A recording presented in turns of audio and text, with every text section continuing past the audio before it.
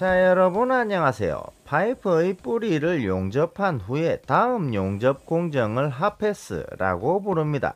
투패스 또는 2층 용접 또한 모두 같은 의미입니다.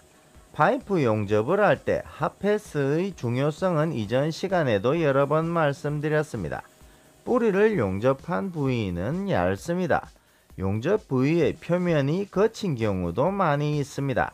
만약 열 입력이 너무 낮다면 표면이 확실히 녹지 않아서 결함이 발생할 확률이 높아집니다. 표면의 경사도도 가파릅니다. 가파른 경사도는 침투를 방해하는 요소입니다. 그래서 핫패스 과정에서 가파른 경사도를 녹여서 넓게 펼칠 필요가 있습니다. 그러나 전류가 너무 낮아서 용융풀이 작다면 가파른 경사를 녹이기는 어렵습니다. 그럼 낮은 전류로 2층 용접을 하면 어떻게 되는지 보여드릴게요. 전류는 70A입니다.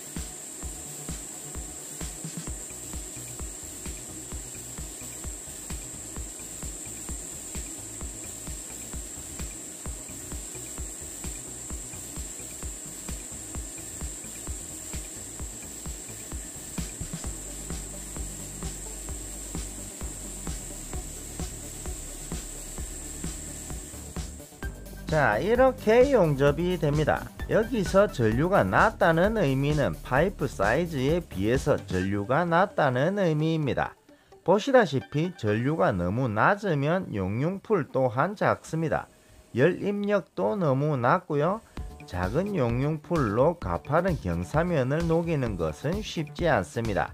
뿌리 용접 과정에서 생긴 거친 표면을 녹이는 것도 어렵습니다. 그리고 이 부분 1층 용접과 2층 용접 사이에 침투가 완벽하지 않을 확률이 높습니다. 이런 실수들을 방지하기 위해서는 충분한 전류가 필요합니다.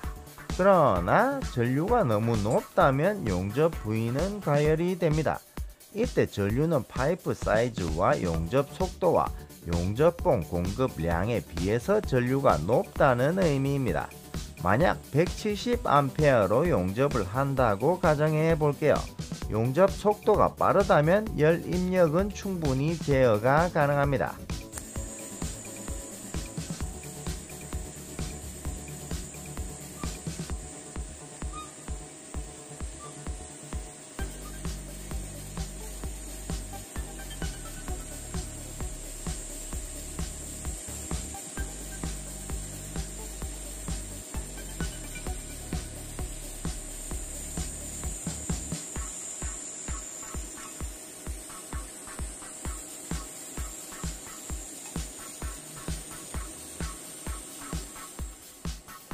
자, 이렇게 용접이 됩니다. 그러나 용접 속도가 늦다면 이별량은 점점 더 높아질 겁니다. 결국 파이프 내부의 백비드까지 데미지가 전달될 것입니다.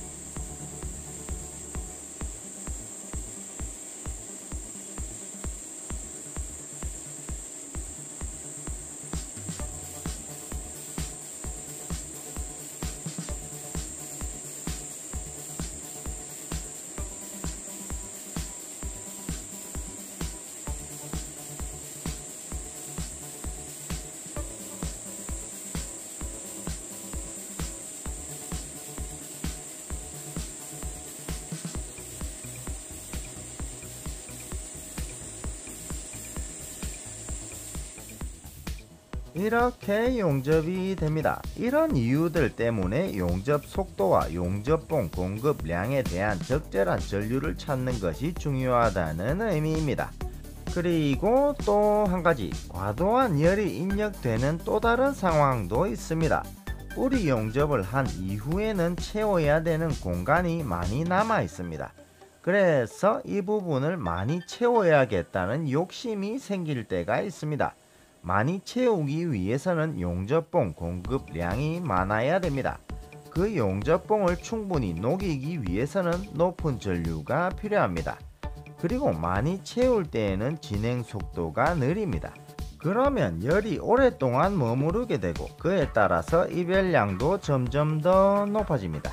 뿌리 용접을 한 부위는 두께가 얇습니다. 그래서 파이프 내부의 백비드까지 데미지가 전달될 확률도 높아집니다. 자, 그럼 어떻게 되는지 보여드릴게요. 6시 구간부터 12시 구간까지 용접해 보겠습니다. 빠른 반응을 보기 위해서 전류는 조금 더 높여 보겠습니다. 전류는 190A입니다.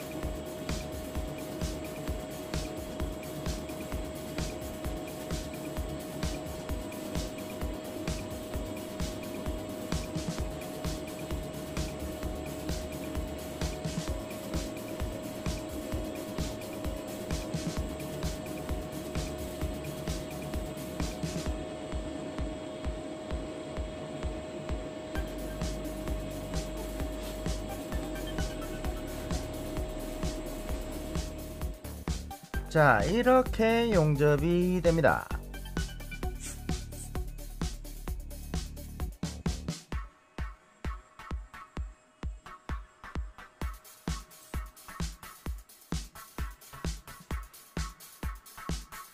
많이 채우기 위한 높은 전류와 느린 용접 속도는 과열을 만들었습니다. 과도한 이별량으로 인해서 백비드가 무너졌습니다. 오늘 보여드린 리스크들 때문에 여러 영상에서 핫패스 과정이 중요하다고 말씀드린 것입니다. 충분하지만 과하지 않은 전류, 이 전류를 찾는 것이 리스크를 줄이는 방법이 될 수도 있겠네요. 물론 오늘 보여드린 실수들을 예방하는 방법들도 더 있습니다. 그런 것들도 차후에 소개시켜 드리도록 하겠습니다. 오늘 소개시켜드린 내용들을 참고하셔서 실수를 예방하는 데 도움이 되시길 바랍니다. 자, 그럼 오늘은 이만 여기까지. 오늘 영상이 유익했다면 좋아요 부탁드리고요. 자, 그럼 오늘은 이걸로 마치고 다음 시간에는 또 다른 내용으로 다시 돌아오겠습니다. 시청해 주셔서 감사합니다.